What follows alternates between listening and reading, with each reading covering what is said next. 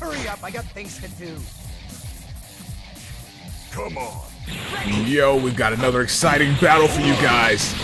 17 versus Piccolo, the rematch of the century.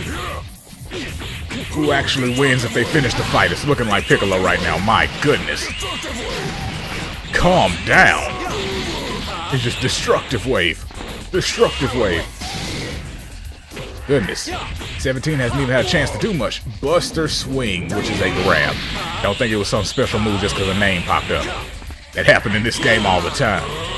You're like, oh, well, that was awesome right there. It was just a grab. Don't get too excited.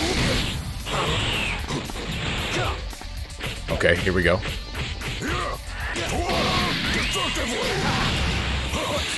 Let's see.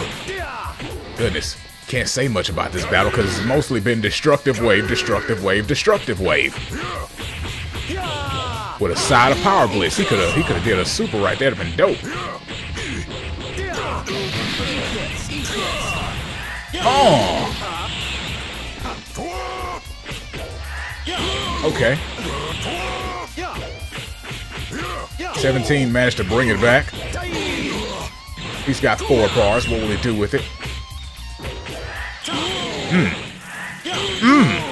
He's just gonna charge hits. Oh, we got a clash. How long will this last? And who will win it? If 17 gets it, he should win the match. Here we go. Piccolo takes it. Oh, is he gonna take the fight? Yes, he does. Just barely. What a piece of trash. Oh my goodness. It was so close.